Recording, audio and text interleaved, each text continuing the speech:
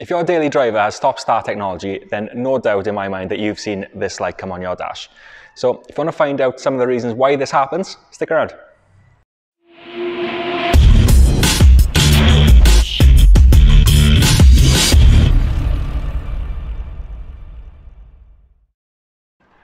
Hi guys, I'm Mark from MTM, and today we're going to be looking at the few reasons why our stop-start system might not be working on our modern daily drivers. This technology is supposed to be better for the environment and provide you with better miles per gallon, but the majority of the time this feature doesn't even work, so it's a little bit counterproductive. There's a lot of criteria that you already have to meet in order for the system to reliably work on your car. So for the full list, you should always look at your driver's manual, but we're going to cover the main offenders here. So one of the main things is having our aircon going. So if we expect our car to stop and keep our aircon running, it's a lot of draw on the battery, and the system knows this, so it thinks that it's going to be a lot of draw on that battery, and potentially if it shuts down with the aircon going, then it might not be able to start back up again. So because there's a potential that that might happen, it shuts it off as a safety feature. The second biggest thing that will deactivate your stop-start system is your engine temperature, so specifically your engine coolant temperature. It wants to make sure that it's above a certain threshold before it'll allow that system to work properly. The biggest amount of wear that can happen to your engine is on a cold start. So when you start up first thing in the morning, the car wants to make sure that it, one, gets to a right temperature, and two, that it has enough oil circulating freely throughout the engine to lubricate all of those moving parts. If you didn't do that and you just started it off and on, off and on, off and on from cold, then you would prematurely wear the engine and it'll cause you problems later on. So this is to prevent that from happening. Our next thing that won't allow your stop-start to work properly is repeated stops.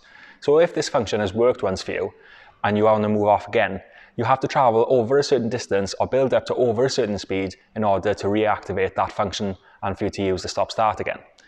This can vary from manufacturer to manufacturer. So again, refer to your owner's manual and you'll be able to see specifically what you need to do to get yours working again. This next issue will only affect you if you're driving a diesel. So all modern diesels have a DPF filter, or diesel particulate filter, and this fills up with soot from the engine. And every now and again it needs to go through a self-cleaning process in order to get rid of that soot that's in your exhaust.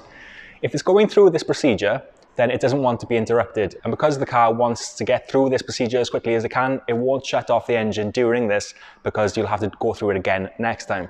So whilst this procedure is taking place, you won't be able to use your start-stop function.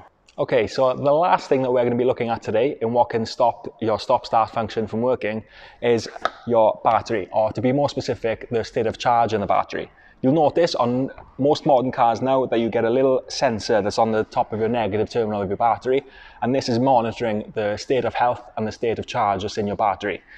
So even though you can start up fine and there's no issues when you turn the key, the state of charge might be below 80%.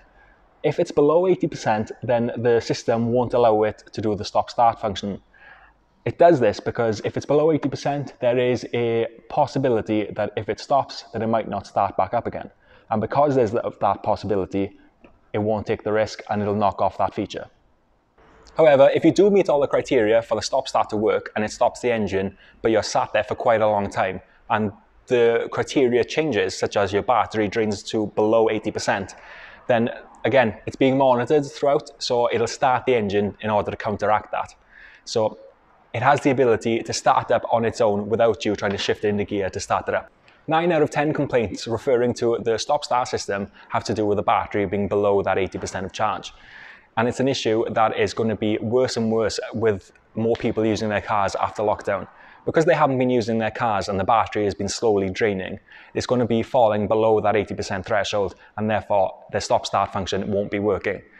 And that is it for this week's video, guys. I hope you enjoyed it. I hope it's given you something to think about in relation to your start-stop systems and things that you can do to prevent it from not working for you.